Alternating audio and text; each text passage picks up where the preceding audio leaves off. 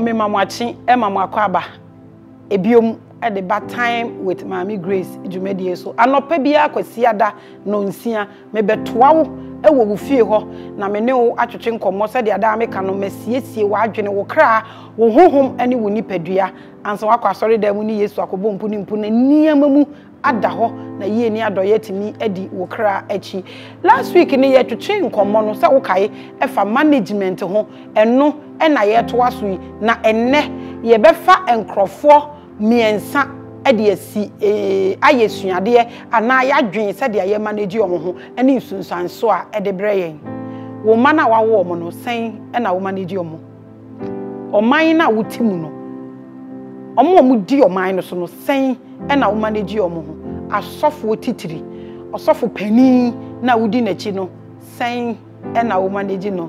We are talking about management again. We ma watching e ma wakwa ba me din e de Maame Grace na dwumadie ya wutie every Global Eagle Revival Outreach Ministries asuye baby amiti ya wuhu ye ya aye wo fei eye Deco Zone GH omo no mo ma nkonwa ne bibia ye te so aye de kanyame asem achire wo fie menhira ene ye ne adoye edi wo krachi fa wo Bible ne yenko Bible no mu last week ye kasa about how to manage your marriage wo kasa wa aware animu de awaka achire wo kun aye ne ya ontumi fa entwa so wo suspect wo kunu se de bi o twempena se de awaye wo ho basa e wo fie ho no mo se de edisika ma wa na wasei no ne eno ho nkomo ene ye twetwen last week enne ye twetwe enkomo afa omo ye adwuma omo de adwuma nkese ano wo a obi afa wa adwuma mu bia wo ye onipa no abeye wo papa na won so wabeye ne ba esanse otua wo ka na wonye sika e de ato aduane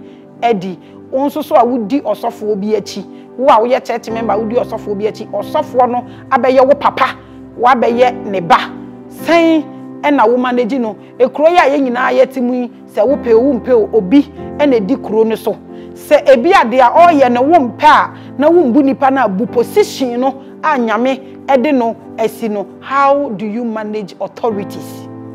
How do you manage authorities? Wadwuma mu pani wo manager of wadwuma mu sen na obisa no di ne ho konkonsa wante anyame ehum ye bi ani ho ebedi wachi nsuo entongu wabrabo so odi pani ma wa ndi na wotwe ni nyina be hye esansa wo sori akeka ne ho asem wo sofo na odi na chi ni. How do you manage no yemfa ye nyina ye Bible ne yenko 2 Kings chapter 6. I will read from verse 1 to 5. How do you manage your leader? How do you manage authority? Moti kromu ha akola ketekete timi di dipanimu atem no di president asem ope umpe onu no di oman so. David sorry dakro efro soro ekogina ho na ofront magu no suye yesi Israel man nyinara ebayi ni so wo piepia papa no wo de pressure esi ni so kama Israel for the pressure esi Moses so no omo wama omanto omobo no amfa edua na nka ebo na ma nsuo mfi no de boye no Bible say nsuo ni be yiri fa nipa ni bi me nipa ni bi ewuwu ye na omo ama Moses bra obre ye nyinara wendu ke na asase su bi obi na yato abama no di wanim ewiase na esesa. You need to understand times again and manage your life. Ni ababa betu bi onipa manage it na unim ne nyame beye no chena. Stop insulting your elders. Ubehu na akola kitu no nti papa esa anya yiye kra ono papa anya pe a enti nka wo papa no te wanka wo mpe mumma ye manage ya no ye na de ebeye wo yiye no wo sei na e de oseye e na de beba wo so sade ne nyempo a obetimi akofa cap e wo store mu sesi a na wadwo nso egum wo nso wo ma wo be yare obetimi akofa cap wo bola so abetwi ho fita utwi ho wie na de no nso abibie ni ho a ebe yew wo kikanse bone ensem endimu atantansem wo kikegu president so asa e na beba wo so. How do you manage that pastor? Yemfa your Bible na yenko obi afa wadwuma wo na nim so akọ school chen no o fa na nya hwe da kru bibi beto yentimi hwe asofo mpanimfo mpo e wo krom ha so yie afi asofo mpanimfo bebre ne bewu esan ne ayen ye de aye omunti yentimi hwe omso ye wutie mi na wo ye kristoni a hwan ne di kan bom pa ye ma hwan ne ma wo fa kristo aso ni babie nipa no wa na obi mpom pese obefre ni papa spiritual father because only TV so me spiritual father your Professor Monana Moatin blessed hand of God community 5 me ko ofre me sesi a major recordings na me ko wahu usuban tu unni papa pobi and obi an guide o and na wo wonder in ministry and na wo ye niama endimu and na wo man krofo adwene ye omontanta e wo nyankopon tumi ho. How do you manage authority? Yemfa your Bible no 2 Kings chapter 6 I read from verse 1 to 5. 1. And the sons of the prophet said unto Elisha, behold now the place where we dwell with thee is too straight for us. Let us go, we pray thee, unto Jordan, and take hence every man a beam, and let us make us a place there where we may dwell. O ejumem o manager wo ho, yes, onyame betimi ama wo vision. Udi osofo obi achi, yes, onyankopon betimi ama wo vision. We call it management. Money ni nenam ebi ana problem no onim oye pani onim ni obeka onyame ama wakwanya wo na wonim Ghana for de yete ani a president we yi nye wayese enso omumfa ekwanya wo befa so solve problem ne mbada. Me I don't like touching base with this president things because politics wo kan ebedi wate me nya politician, but I'm talking about management. Na Bible say engosra na free je competition na didigu na body same na bigu ne na ase enti won me nkasa sa wo kasa about management of authority a wo be twa ho no mo no eja eba ne sa pa a wo mu ade se wo mu nipa na bu ni position simple. Se wo mpe eho na ote na nyame na tu hini si hini ma nipa ne wo ho ne mre so na nyame besesa na obesesa wo nim nyansa enche nyankopon mumma yemmu mpanimfo o na obi eja wanya no is an asset. Obi peninia ma onim no wotwe mu tan wo betimi anya sika wo benya nyina wontumi nya age na wanya ne bida. So it's an asset. Let's respect them. Yemmu ade wo krom hadodo yemmu ade obi timi gina social media so no wakasa sofo ye mad people. Hey, do you know what you are saying? Anything that is counterfeit means there is a proper one. Bibia yetimi ye carbon there ye counterfeit and say print original. Now enkrofo ye omudi Elijah echi ehun say baby omotini eswa enti omo se omo pese omo kotwa beams na omo beams ni ye timbers na omo be build omo dan. I read. Then omo akoka kire Elisha say yenko twetwe ndue yi na baby ayeti eswa and o ka kire omo say okay yo monko panimu na ka o say yo monko and one said, be content, I pray thee, and go with thy servant. Mudi asofo echi muye obi adwuma muni nkrofo nante muye bibi bia na mu wia na mu be firi kwa na mu sei nipa ne din oni nipa ne wo ho de we hu so onye o onye afiri wo wo firi ne nchempe what say ni say poto oni obi na ye adwuma oni ne nya adwuma biem akoboko we di aduane wo fie wo do we nya sika wo wato aduane dia yare aba ye mu bebreyi. The blood will go into your bloodstream. That is what gives you life. You bring out only the waste. So nipa na to aduane ama 1 week, 1 month, 2 months, 2 years, and ne wo se wo kwa koboko because wo kona ko se nipa na aduane na wudi them blood will react in your system. The reason tia yare bebre ato amanfo. Wo ma wa wo ompo omo beja wo akọ. Ba mom kwa asumdwemu ni obi nante na pese wo kwa asumdwemu. This is Elisha. I'm talking to these pastors. Mama yen do yen penifo ni yen respecting your leaders. Esan se omo wo bibi a wunim asofudie ebinum ne be breaking grounds no ene yenye bi ne yehwe osofo pani ben na wunim ba bi owo akohwehwe ni mpoda wo ye sofo ketewa na nyame adom wa akohwehwe old ones ni bi enne obi ntumi mfre ne papa po so me spiritual father ni because spiritual father ne ni TV so mum yenhwe ye hu yie na se history hu hia anka asem twamu a anka ye nka se history hu hia ne anka Bible no kan ayedan mumma yembu edikanfo mumma yembu mpanimfo ye ofie wo yakwala na nyame ahira wo na hwe ofie wo mbu system mpanimfo mumma yemmu ade Elisha enkrofo yi say aha no mu so say o monko na monko cha o mo pa ne chew se me yenko oni osofo ben nenam wo firi ne nchen say na wo firi ne nchen Ungratefulness is phenomenal. Ni pampo ntimi nya ni papa biom. Esanse ukoyo obi papa no de bone atua woka. Enti hu obi mpa wonya ne papa. Bone asa yakoma mu ma. Se yansesa yadwene a yare owuo ene ye behu. Esanse ye bone ena di niama basa e de bra ya brabo. Oma panecho udi sofo ye chi how many years? Ye biye branch ma we buria.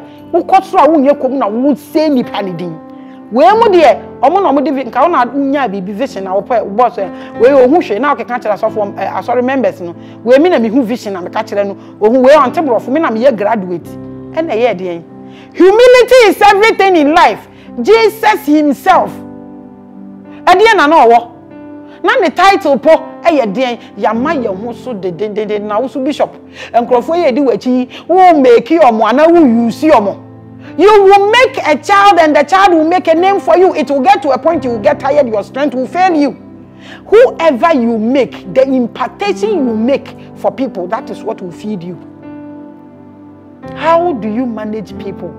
Asole mano ajiwedi eno mudi omugidi etim woso wo mislead omana wo lead omye osofo bi ama obi agya ne kunu ne mafo ho e ka kire se ne kunu ye okot asofo obi agugu nkrofo wore bebre.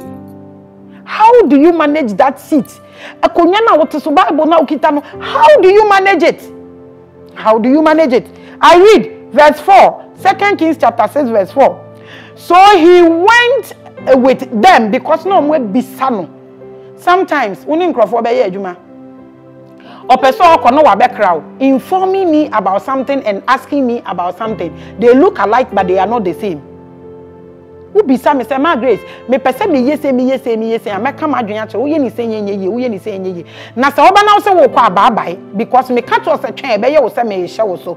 We should learn how to manage how we depart from people.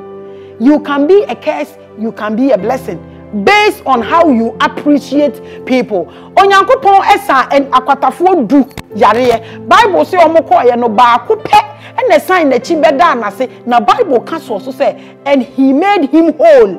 Not just idea when you free obi nsem no say one appreciate ntimi nya wo dia you can lose it again. How do you manage authority? Omo boa wo no. How do you manage it? Won sa so wachi a na wo bo mu dimbone na wo say omo enkrofo ji wudi di omo ade kita wo ntua biom. How do you manage yourself? I read verse 4. So he went with them because no more bisano. So and when they came to Jordan, they cut down woods. But as one was falling a beam, they were cutting woods. They were falling beams into timbers. And you would not train when the Bible says beam. The axe head fell into the water.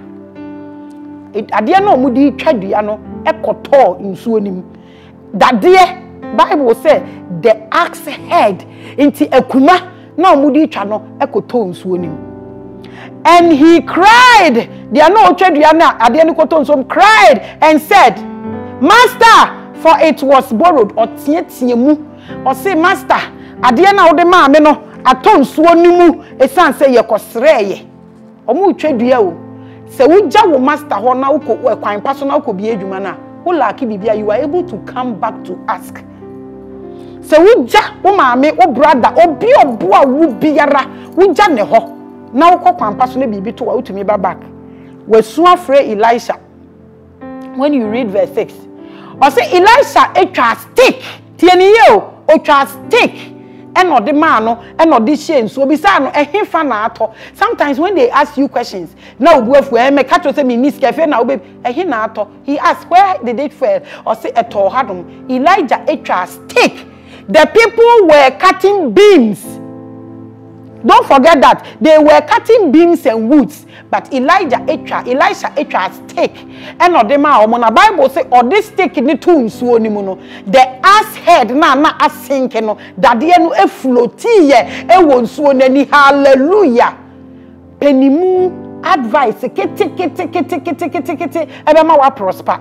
How do you manage your leaders? How do you manage? How do you manage the old people you work with? When I work school ni yama seat and crofone wo wase no emu anyini sen wona oni omo ye adwuma. How do you manage them? pray. How do you manage authority? Akonyana wote so no. The pen you are holding, how do you manage it? Tell me, how do you manage it?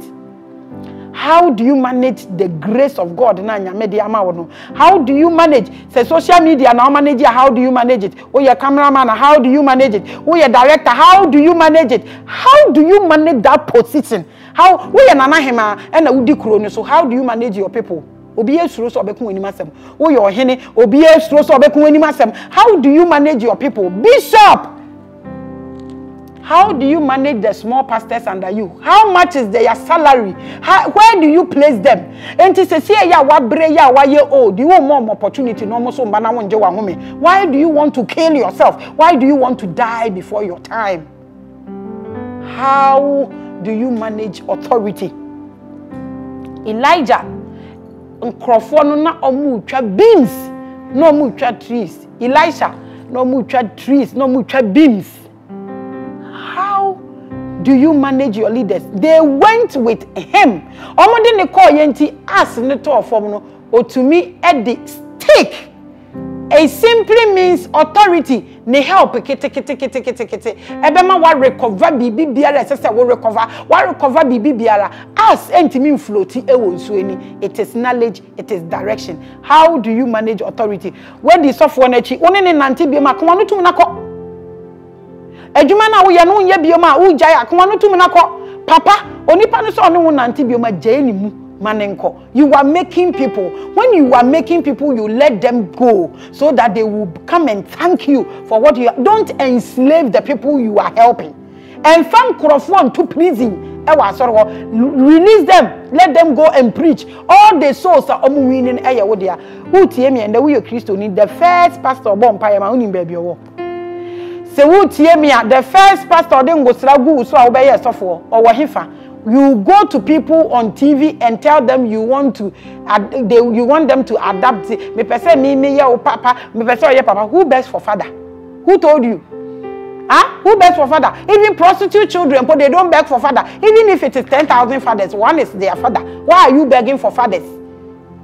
Pastor, you don't have a father. The reason you are saying things anyhow, if you have spiritual father like me, my spiritual father, Professor Monana Mwate, the other day she called me. He said the lipstick was on my lips, the red lipstick. I should change it. And then she said I shouldn't wear blonde wigs again. Now you see me, I love blonde wigs, but I'm wearing black because I have been warned. You don't have a spiritual father. And now we anyhow. And now woman Lucy or trust our spiritual things.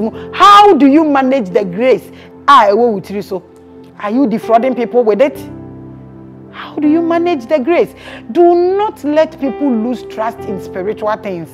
This world is full of spirits and we need the grace of God to be saved. Nia ebados no say yema enkola mpanini nipa eyi omware shemu efiri onyankopon tumi ase a obronsam ebe take over. Esan say we break nyame ahinie ne down, you build the devil's kingdom. If you break the devil's kingdom, you bring a God, you build God's kingdom. Esan say eye nipa na wo hono eno na kire ahinie no tumi a ewo mu. How do you manage yourself, pastor?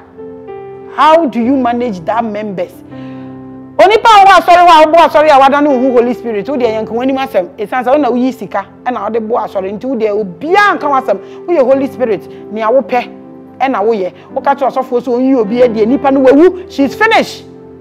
Oshes na wa asori ho no bro nya adu ntuma ba akokora mpo oni bi bishop ni gate ano hampesa ye ho ma mo ye hwehwani mu. How do you manage your money? How do you manage the less privilege in your church? Bible says sane emu emre no enso so sane emu odin ni mu. How do you manage your money?